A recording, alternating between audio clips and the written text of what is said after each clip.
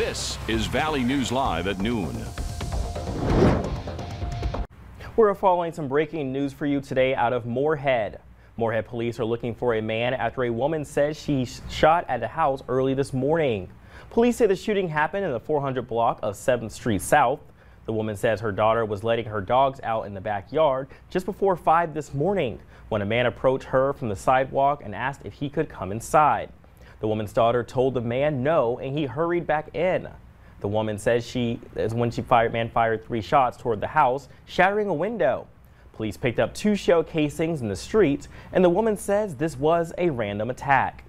Now, it is unclear if police have identified or arrested the man involved, but they do say the suspect is a black male between 5 foot 6 inches and 6 foot tall, wearing a gray hooded sweatshirt with the hood up. Stick with Valley News Live as we continue to cover this breaking story. Now, this isn't the only shooting currently under investigation in Moorhead. We're continuing to follow for you the shots fired that happened near an apartment complex in the 2400 block of 4th Avenue North on Sunday. The Bureau of Criminal Apprehension has taken over that investigation. Police tell us an officer was investigating a suspicious person when a foot chase started and shots were fired. The only thing police have said is that they have a suspect in custody, and they're referring all other questions to the BCA, who aren't releasing information yet. Well, the weather is pretty nice on this Wednesday afternoon. I mean, look at that sky cam. It's pretty much gorgeous. Let's check in with Summer Snellbach to see what we should expect the rest of the day. Hey, Summer, happy Wednesday. Good afternoon, Brian, and good afternoon, everyone. We have just a bit of cloud cover lingering across the valley heading into our lunchtime hour. Clouds will continue to break up, though, as we continue through the rest of our afternoon. One concern we have today is the lingering wildfire smoke and haze from those wildfires that are burning up in Canada to the northeast of Winnipeg. Here's the latest camera view from western Dickey County along North Dakota Highway 11, and you can see the haze is still lingering in the sky. Here's a look at the air quality index, shaded in orange for portions of Logan, McIntosh, Dickey, and Lemoore counties, and still shaded in some yellow for portions of Sargent, Ransom, and up through Barnes County. Cass County is in the green for today, as is the majority of Richland County. And here's what those colors mean. The yellow indicates moderate air quality, meaning a small number of unusually sensitive individuals may want to spend some more time inside today. And orange indicates that the air quality is unhealthy for some, especially those with heart and lung disease, older adults, and children. They should also limit time outside for today. The wildfire smoke forecast is for it to diminish slightly but not disappear entirely for today. Brian, coming up, I'll let you know when we see a little bit more sunshine across the entire valley and when temperatures warm out of these 60s and 70s. It's crazy how fast the weather changed. We were just talking about how it was pouring down raining yesterday, and today it's nice. Keeps my job interesting. Sounds good, Summer. Well, Florida Governor Ron DeSantis held a briefing about Tropical Storm Elsa. He said the storm track wobbled slightly, which has been good for some more populous areas of the state. But he warns residents to be careful as they start clearing debris after the storm passes. He also says he felt the state was fortunate, but very well prepared.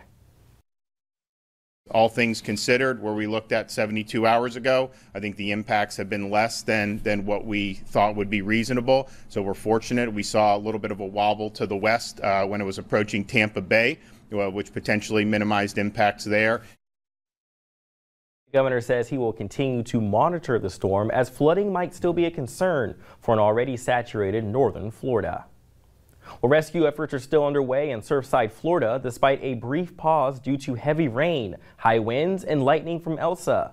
A fire official just said crews have recovered 10 more bodies, bringing the confirmed death toll to 46. About 100 people are still unaccounted for. Manuel Bojordes reports from Surfside. Sifting through a mountain of concrete, steel, and debris, rescue crews continue the round-the-clock search for survivors.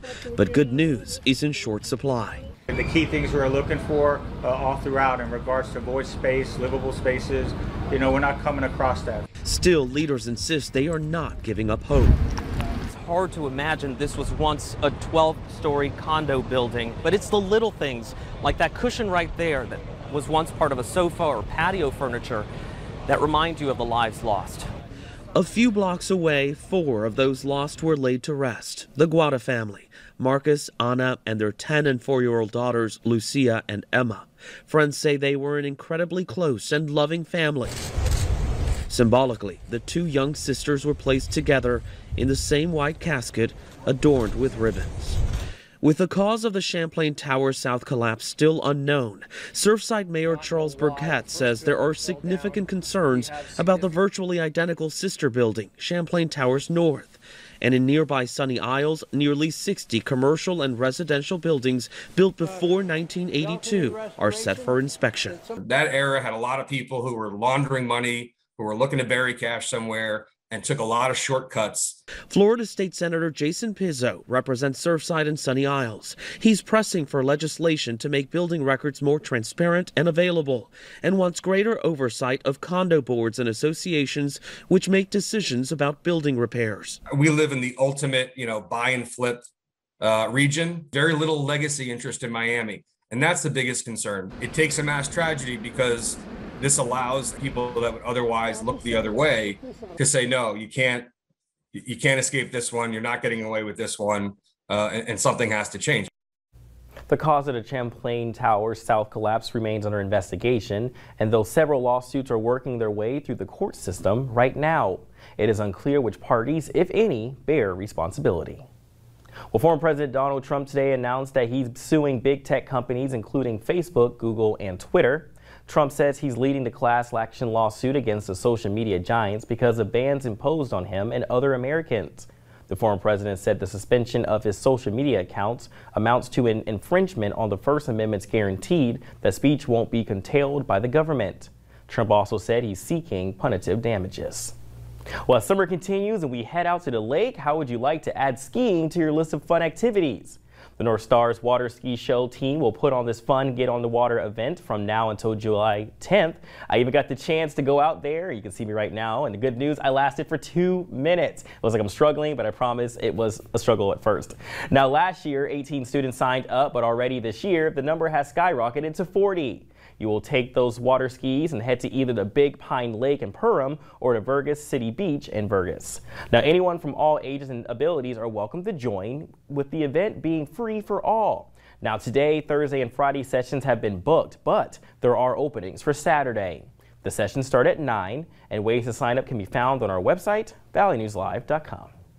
Well, experts say there is an alarming trend when it comes to reported RSV cases.